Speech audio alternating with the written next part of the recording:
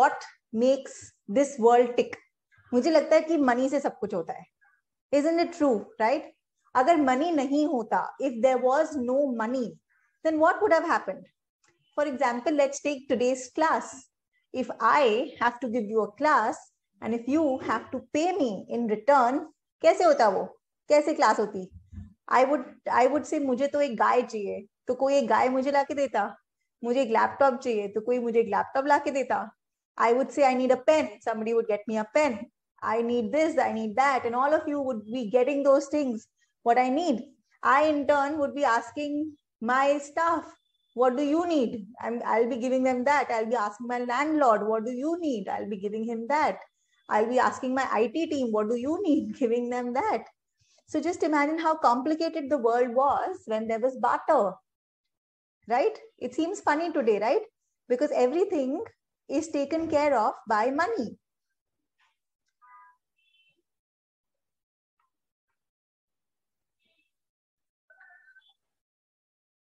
All right, so I was talking about how absurd this world would be if there was barter and there would be no money, right? मुझे ये shirt जिसे print करानी थी, I would have to ask him, what do you want in return? And he would have said, मुझे I need this perfume. I would have gone to the perfume wala. What do you need? Just imagine how complicated this world would be. So that's the job of money. It's to facilitate transactions, right? In very simple words, the job of money is to facilitate our transactions with one another. It is to make our world simple. Correct? Everyone agree with me? You can just raise your hands, right? All right. Okay, so that's the purpose, main purpose of money. So in book terms, this is called medium of exchange. So money is a medium of exchange.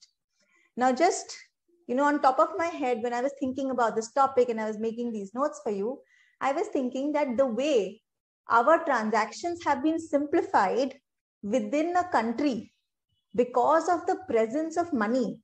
You can buy anything from anyone within a country, but the same problems still exist when you want to transact with people outside of your country.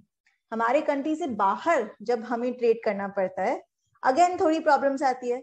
So imagine that once if you want to, let's say, trade from China or you want to trade from Sri Lanka, you have to think, do I have the money to pay for it? Because they don't accept your currency. It's the same problem. So think of one country as one part. Each country has its own currency. Now, every time you want to trade with another country, you have to think about currency. Correct? How do I get the currency? Now, this world trade is simplified a little by the use of dollars, right? Everybody trades in dollars, so it's a little simplified. But even that is a problem because not every country is earning dollars. Not every country is exporting as much they are importing. So again, they are worried, how do I fund my exports?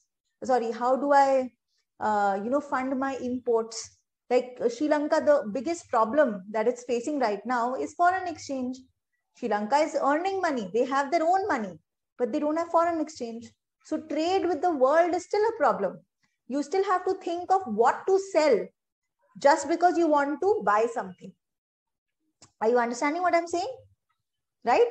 If you want to buy something from a foreign country, you must know what to sell to them also, because you have to earn the dollars, right?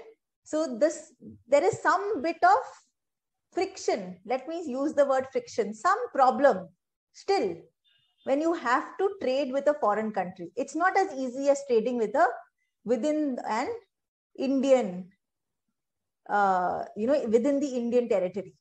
So I think, just my personal opinion, and I just brought this up so that I make you think of cryptocurrency now. Can cryptocurrency potentially solve this problem of trade across borders? So you earn in crypto, a trader in America earns in crypto. You want to buy something, it is as easy for you to buy from a trader in Chandigarh as it is for you to buy from a trader in America using crypto, right? So cryptocurrency has the potential of solving these problems of foreign exchange, right? Of course, there are many problems with crypto. I'm not saying anything. I'm just making you think right now that the benefit of crypto is that it can help us solve this problem of trade easily. We can import as much as we want, right? We don't have to worry about foreign exchange. So that is the lure, just as Joe bolte hai, boost, that is the charm of crypto. Of course, there are many problems with crypto. The biggest being that you don't know the source. So if crypto is prevalent, black market, smugglers, they all will be more powerful, right? That's one big problem. You don't know the origin of that money. The second is, of course, very unstable, right? Even money can become unstable. It really depends on the supply of money.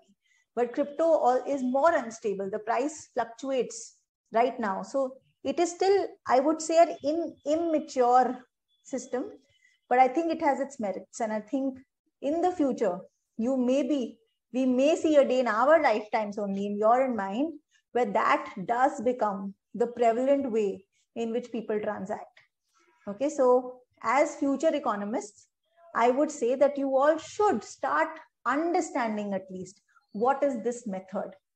Okay, because in the future, when you become economists and you have to manage this, you may have to answer all these questions. So you can start early, and you can, also, ek aur fayda hoga. You can jhado in front of your parents. See, I know so much. I learn economics, right? So learn about crypto. It's fun, I think.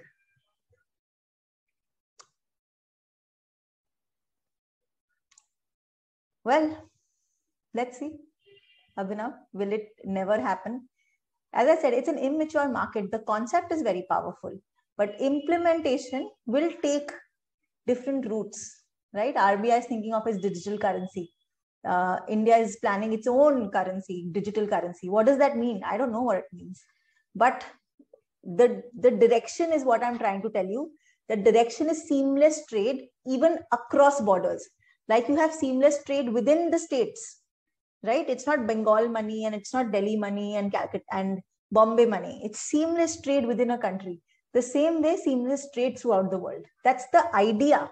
This idea is very powerful. And I think some means to achieve this idea will be developed, whether today or in the future. Okay. So just to get you all to think.